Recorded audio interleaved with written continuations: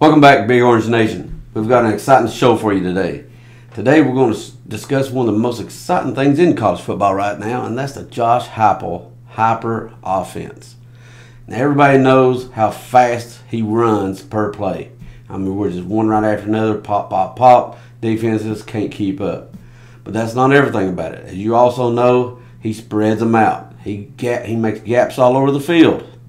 And, and the reason he's wanting to do that is simply because he's going to put somebody through that's fast as a lightning bolt, and he wants to take it to the house. And today we're going to talk about those guys.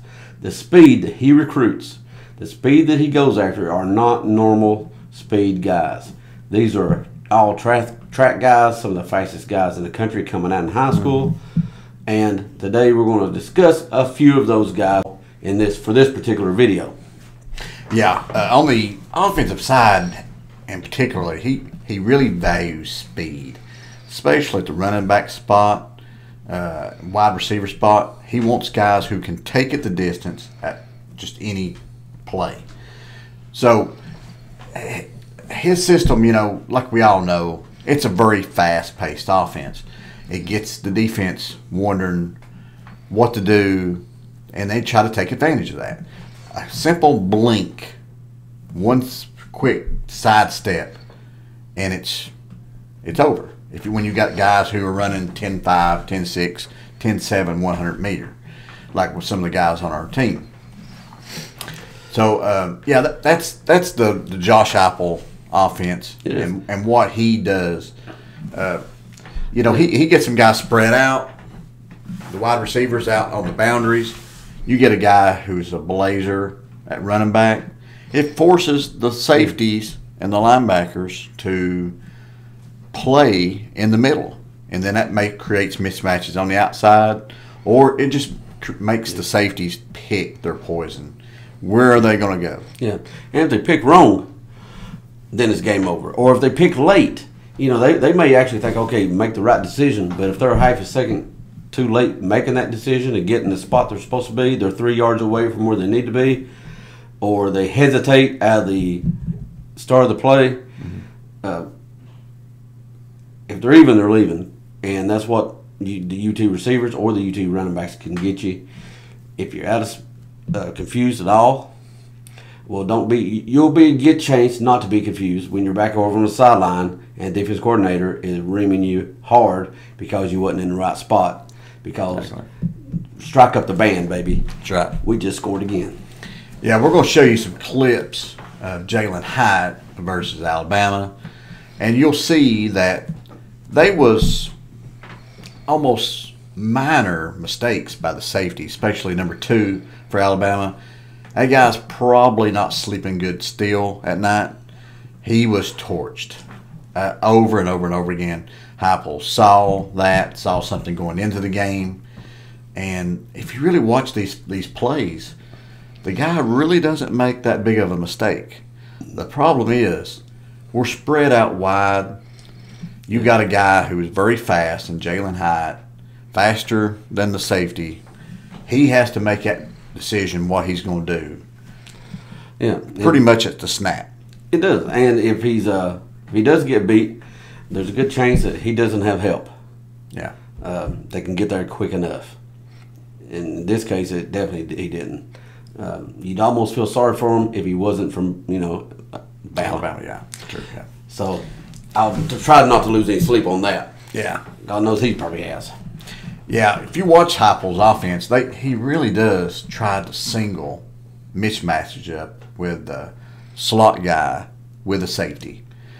And we all know most safeties, they're running, 4.45, 4.5 at best, Yeah, they're not going to be the fastest guys. They're more for run support. But even at Alabama, they recruits like no other outside of Georgia and Ohio State. The safeties are not going to keep up with some of these guys that Heupel goes after. Sure. At the offensive positions. Yeah. Let's touch on some of the guys that Heupel's actually recruited, and some that was already on the team and some he's recruited. That's really world-class kind of guys at speed. I mean, Squirrel White, he was a freshman last year. I really believe he's going to light it up this year. I think talent-wise, my personal opinion, I think he's more talented than Jalen Hyatt, the guy that won the Blitnikoff Award. That's my opinion. Well, it could be. His biggest thing, we wondered if he was even going to get on the field last year because he was so small when he got here. His speed was undeniable, fast as a cat, Fast as a squirrel. Yeah, fast as a squirrel, and he was. And I didn't expect, a lot of people didn't expect him to get on the field because of how slight he was. Yeah. But Heupel, he saw the speed, and he says, we're going to get you on the field somewhere. And he made a few plays for Squirrel. Yeah. Of course, by the end of the year, it wasn't just a few plays. It was in the rotation pretty solid. Yeah. And in the bowl game, he had 10 catches. So, yeah, I think Squirrel will be a little different than Jalen. Jalen's more of a straight line kind of guy.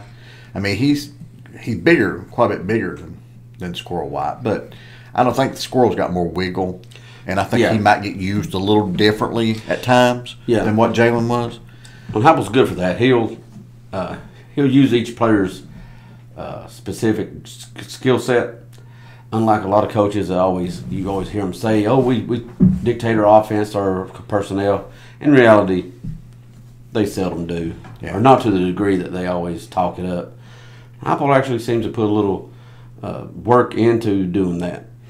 Yeah, most places recruit to the system, and Heupel does that. Yes, definitely does. But he will adapt the system to the player, and that's one of his strengths as a coach. Let's look at some of these times for some of these guys. Squirrel White, 10.68, 100-meter time. Dante Thornton, 11.02, 100-meter time. Jordan Matthews on defense, another really fast guy, 10.66, 100-meter. Jalen Wright, 10.85. Cam Seldon, a running back, a guy who I'm extremely high on. May not do a whole lot this year, but he's the perfect guy for Heupel's system. Really we'll touch on that a little later. He ran a 10.74 in high school. Dylan Sampson, everybody's familiar with him, 10.66. And Nathan Leacock at wide receiver, 10.98. Another sub for 11 second. And he's continued to recruit speed guys with Peyton Lewis, a high school recruit that committed here fairly recently. He ran as low as a 10.5 100-meter. And let me say at the 10.5 how fast that is. That was his junior time. And earlier this year, he was part of 3 state championships this year. And he actually had a much worse time, like a 10.87 or something to that effect. And he still won the 100 meters, along with the 200 meters, and being the leg on the 4x100 100-meter race. So, it's like I said, even at a much slower time at 10.87, he still won his state. Not bad. So at 10.5 as a junior, I mean, there's Blazing, and then there's Peyton Lewis. Yeah. Fastest running back recruit in the country this year. Decent size, too. I mean, bigger than you would imagine. Yeah. He's pushing about 6 foot, 190. I think something said he might be closer to 200 now, maybe. Oh, great. It looked pretty thick, and I've seen in the some profile pics lately. Actually runs a little stronger than I expected. Yeah. I'm excited to see him. Yeah. All right, now, these guys right here, let's split them up a little bit between wide receivers and the running backs. I mean, obviously, every team wants at least one guy that can take the top off the defense to back those safeties up.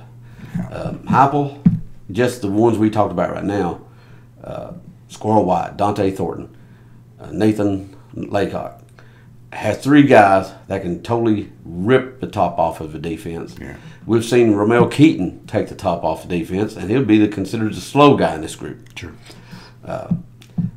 But, yeah, he will take these guys, and he will make those safeties back. Well, let me not say those words. They're going to back that defense up. That's true. I had to watch my language a little bit there, Bob, because I get a little excited about thinking about all those wide receivers just streaming downfield that we saw Hyatt and some other guys do last year. But, this isn't really all that we're looking at in the Heupel's fast-paced offense. It just isn't the speedy, fast, quick wide receivers that make this offense goes, because we actually run the ball more than we pass it. We really do. Our running stats are very good, right at the top of the country, really. And we really love those really fast guys in there. That way, we can really make the defense pay when they don't play us honest at the line of scrimmage. If you'll watch us play a lot of times, the opposing defense will kind of they'll cheat in their defensive backfield, try to get extra people back there, pull somebody out of the box. Yeah, then that's when we're going to run the ball. They get nickel, play nickel defense. We're going to run. If they want to put 7 in the box, we'll throw. If you really watch the game and watch what the defense has lined up, it'll pretty much tell you what we're about to do. Yes. Score. Yeah, score, yeah. We'll beat you in the air like we did with Bama, with Hyatt, or against like Vandy. We can run for 60, 70, 80-yard runs. Yeah. I mean, we'll see more of that this year, too, I believe. I believe so, yeah. We're going to see a lot more long home run in the rushing game. Yeah, I do too. I'm really excited about that. And, this offense is just really fun to watch. And knowing that we've increased our speed so much. I mean, it wasn't just a few years ago. We was really a slow team. I mean, yeah, we looked like a old, wore-out racehorse on a muddy track. We just sloshed through there. It was just mucking it up. And now we look like a blur in multiple positions. And we really was. We had Conference USA type speed, and that's not going to cut it in the Power 5 SEC conference. You're going to need elite level guys. Well, sometimes you got to get a cheap touchdown. This is all true. That's true. Sometimes you got to get lucky and sneak one. Yeah, that's true. And nobody does it better than Heupel. Yeah, he makes you make a lot of mistakes every game. He gets people open. Talking about your running backs again, Bob. Wright and Small will be our workhorses probably this year, but we expect to see Sampson, and he's very, very fast. Easily one of the fastest guys on the team. We're going to see more of him. But Bob, I am a little excited about this one guy because of not just he can do both. And, I know you really love him, so I'm going to let you talk about Cam Seldon. Oh, yeah. This is a guy who I think, I'm going to pump him up a little bit there too much probably. No, you ain't. Go ahead. Yeah. But this guy, I think, is going to be a future college All-American type guy. That's how good I think he's going to be. I think you're going to see a little bit of him this year, even as deep as we are at running back. I think you're going to see maybe some created plays, some gimmick plays. Well, like they did with Squirrel White last year when they saw his talent, they made a few plays for him, even though there really wasn't a rotation spot open. Yeah. They made a few. I think he's the most talented running back on the team currently. And, like I said, this year a little bit. Next year, I think in his junior year, that's when I think you'll see him light it up. But the guy is equally as good as a wideout as he is running back. And that's, again, that's the Heupel thing. Yeah. Mismatches. When, with his speed of offense, everybody knows he doesn't let the defense substitute. He likes to dictate what's going on. And if he catches you in the wrong personnel, he will beat you with the wide receivers. He'll beat you with the running backs. With Cam Seldon, he gets you out there. He can move Cam in from the tailback spot out to a wide receiver spot. He can just take him out of the backfield. It's like the ultimate little chess piece for Heupel. And he basically has another queen on the field. Yes. And, that's everybody else is playing with pawns, and he's got the rooks and queens and leaving you in the dust. And Seldon is that queen. Yeah, I think he's going to be an ultimate mismatch. Like Tim said, if you go nickel, he's going to put him at running back and run him. If you go base, 4-3, 3-4 type defense. He's going to put him at wide receiver, and throw it to him. Yeah. And you know, you get a linebacker against a guy who can run a 10-7 forward. Yeah. Well, you know what that spells. Crank up Rocky Top. Crank up Rocky Top.